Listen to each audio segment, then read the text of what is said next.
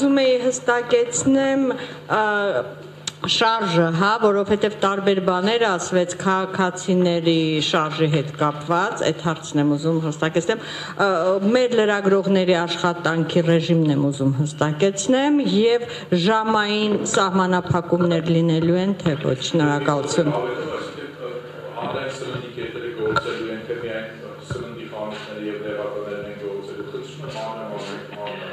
Արտակարգ դրությամբ չի նշանակում, որ այն ինչ-որ խոսեցին կառավարության նիստում, բոլոր գործողությունները իրականացվելու են ու իրականացվելու են միաժամանակ Հայաստանի Հանրապետության ամբողջ տարածքում։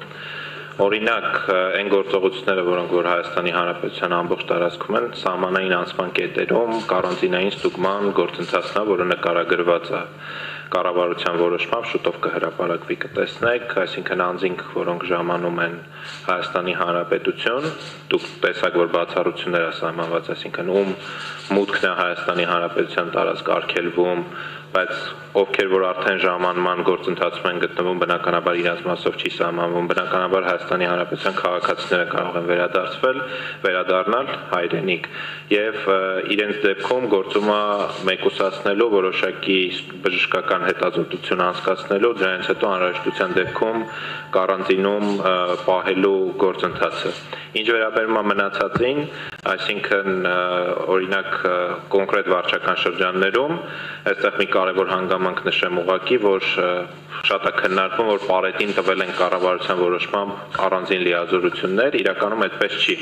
Օրենքով սահմանված բոլոր սահմանափակումները, որոնք որ հնարավոր են եղել եւ անհրաժեշտ են եղել տվյալ դեպքում, կառավարության որոշմամբ արձանագրվել է Հայաստանի Հանրապետության ամբողջ տարածքի համար, բայց ելնելով համաչափության սկզբունքից համապատասխան լիազորություն է տրվել պարետին, որպեսզի ինքը որոշի այդ միջոցառումները, որ վարչական շրջանի կամ որ տարածքի սահմանափակումներով են իրականացվելու։ Այսինքն 20 հոգու կանոնակարգումը 20 հոգի եւ ավելի անձանց ներկայությամբ կամ մասնակցության միջոցառումներ իրականացնելը թաղում, հարսանիք, նշանդրեք, ծննդյան արարողություն եւ ցանկացած այլ հանրային միջոցառում իրականացվելու է սահմանափակումը կկիրառվի պարետի կողմից։ Օրինակ կարող է որոշվել, որ Վաղարշապատ քաղաքի շրջանակներով է սահմանափակվում այդ կանոնակարգումը։ Այստեղ մի կարևոր բան, մենք չենք սահմանափակել կրոնական ծիսակատարողական արարողակարգային հարցերը, բնականաբար դա արգելելու որևէ նպատակ էլ չկար, ընդհանրապես արգելել ենք, քանի որ դա էլ է դիտվում որպես հանրային միջոցառում, վերջնական տեքստից հանեցինք կրոնական այդ հատվածը եւ թողեցինք, քանի որ դա էլ է հանրային միջոցառում, որպեսզի 20 եւ ավելի անձ չմասնակցի նման միջոցառումներին։ Ինչ վերաբերում է ԶԼՄ-ների մասով կորոնավիրուսի համաճարակի հետ կապված ցանկացած տեղեկություն, անձանց վիճակի, մեկուսացվածության մասին, այնպիսի տեղեկություն, որը կարող է խուճապի բերել, խուճապ առաջացնել, նմանատիպ որևէ հրապարակում թույլատրվում է միայն պաշտոնական տեղեկատվությանը հղում անելով, արդեն կարծում եմ պարետատան կողմից համապատասխան։ Ինչպես է դա վերահսկվելու, պարոն Բադասյան։ Ովքեր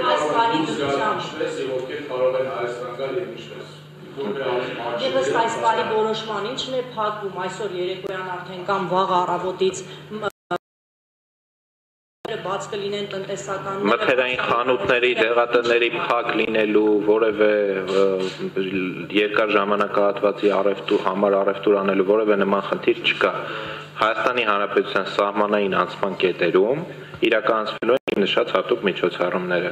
Կարող է նաև պարետի որոշմամբ առանձին վարչական շրջան։ Ինչ վերաբերում է ում մուտքն է, Հայաստանի Հանրապետության քաղաքացիների մուտքը թույլատրվում է, Հայաստանում օրինական բնակվելու իրավունք ունեցող այլ անձանց մուտքը թույլատրվում է, դիվանագիտական եւ այլ նմանատիպ անձնակազմի մուտքը թույլատրվում է, չի թույլատրվում այն անձանց մուտքը, որոնք համաճարակի առումով որոշակի ակտիվություն ունեցող երկրների ցանկում են, դա պարետի կողմից առանձին կանոնակարգման ենթակահարց կլինի։ Օգնալ ցամաքային սահմանով չեն կարող լքել, օդային տարածքով կարող են Հայաստանի Հանրապետության տարածքը լքել եւ վերադարձի դեպքում ուղղակի կարանտինային ստուգման։ Եվ Հայաստանի քաղաքացիների եւ օտարերկրացիների ճիշտ է։ Այո։ Իսկ երկհաղորդացիների դեպքում ինչպես է Մենք ասել ենք օրինական հիմքերով Հայաստանի Հանրապետությունում բնակվող եւ եթե քաղաքացու հետ ընտանիքի անդամ կա, որ Հայաստանի Հանրապետության քաղաքացի չի, նրանք է Բադասյան, Ես շարունակեմ, էլի հարցը մնաց անպատասխան։ Եկեք մենք տարբեր բաների մասն ենք խոսում հարգելի գործընկերներ, ուրեմն ճշտում պարոն Թավոսյան շատ ներից եկել, պարոն Բադասյան, ԶԼՄ-ների աշխատանքը ինչպես է կանոնակարգվելու։ Նշված է, որ դուրսից ստացվող տեղեկությունները եւս պետք է այսպես համապատասխանեն պարետատը կամ որը չհատասեն պարետական տեղեկություններին։ Այսինքն դրսից պետք է ստացվի տեղեկություններ, օգտվել ենք միշտ պաշտոնական կայքերից ստացվող տեղեկատվության հետ։ Այսինքն դրանք պետք է վերահսկվեն, թե ինչ կարգով պետք է դատել ունենա։ Ինչ վերաբերում է հայաստան տարածքային Համաճարակի հետ կապված ցանկացած ինֆորմացիա պետք է պաշտոնական տեղեկատվությանը հղում պարունակի, այսինքն այդ շրջանակներից դուրս չի գա։